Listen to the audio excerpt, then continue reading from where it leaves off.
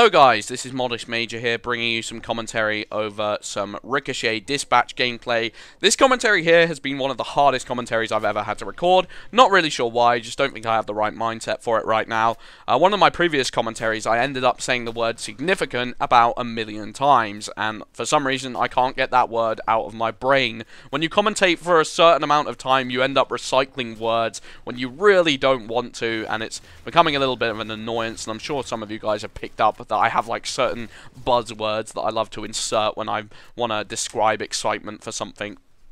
Gotta stop it. I should probably read a dictionary every day or something. That would probably make me improve as a commentator, but who knows.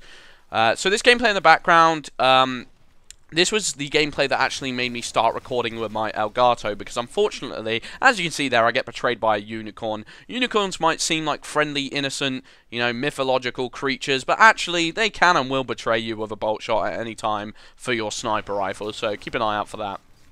But at the end of the day, you know, I had to stop using my theater because every so often, you know, 2 or 3 of my games have been lost or cut out because of a host change, and I really don't want to end up losing any montage clips or gameplay, so I've started recording every game with my Elgato just to be safe.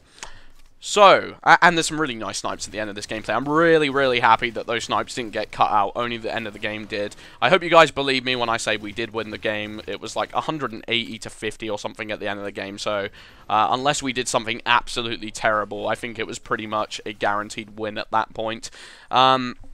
So, I had a topic that I wish to discuss with you guys today, and it was regarding the idea of in-game callouts, and I briefly referenced this in one of my more recent videos, just saying that I had a lot of respect for the people that could do it at a high level, and I still have that respect. You know, it's kind of amazing listening to high-level callouts and seeing how they decipher and intercept the most important pieces of information at any given time and apply it to their own gameplay, and they're able to cancel out what isn't the most important information.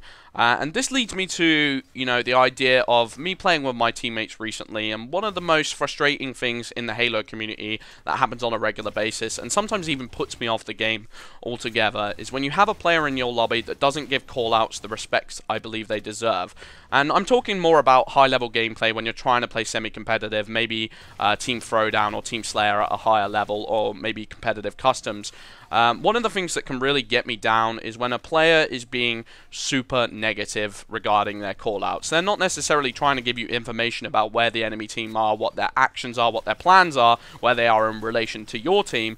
They're instead commentating their own gameplay, saying how frustrating it was that they were killed in this way, how frustrating it was that they were killed in this way. And it borders on selfish, and although it might feel really relieving to let some steam off and say, you know, well, that was such rubbish, like, how did that lag? There was lag, you know, how did he pull it off with that bolt shot? You know, sometimes you need that relievement, but I feel like you should turn your mic off at that point, because, you know, it might just seem like that you're blowing off steam and it's not necessarily affecting anyone, but negativity spreads like wildfire, and I find myself so often in situations where I'm playing well, I'm having a good time, and I hear this constant negativity in my mic, and then I start applying it to my own gameplay. I'm like, you know, when I do gain an eventual death, I'm like, oh, maybe he's right, maybe it is lagging, maybe this is rubbish, you know, I hate these players, and then you start getting frustrated, and that in turn spreads to another player on your team, and you've got to look at it from a selfless mindset. You've got to think, I want my team to win, I want my team to have a fun time, I want my team to have an easy time. And at times it can really bring down my gameplay experience.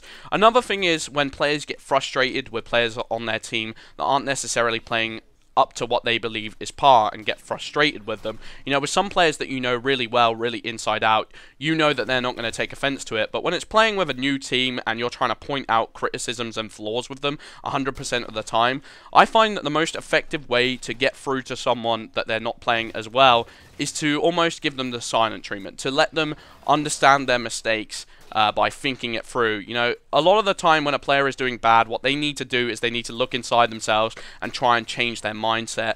Calling them out for doing this bad, this bad, this bad is just putting them under pressure, and it's making them feel more vulnerable to making more mistakes. Whereas just saying, oh, you could have done a little bit better than that, but whatever, moving on, that makes them feel worse, because it's like, you know, he's not being harsh to you, he's just making you think about your mistakes, and he's giving you the room to think about your mistakes also. It kind of reminds me of the example of, you know, parents teaching children morals and teaching them lessons on how to become better behaved. They don't say fly off the handle at your kids, because that causes them to act out in turn and to want to rebel against the system because it seems so oppressive. Whereas if you're, you know, coming at them as if you were an equal and saying, you know, oh, unlucky dude, you know, that makes them think like, oh, you know, like, they're actually nice guys, they're trying to help me out, and yet I just need to improve my gameplay in that area. You know, one of the worst problems that I think lower level players have is their mindset.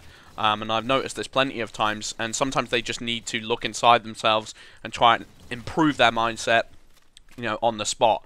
That's just how I see it. But anyway, I've been Modest Major. Hope you guys enjoyed the commentary. Peace out.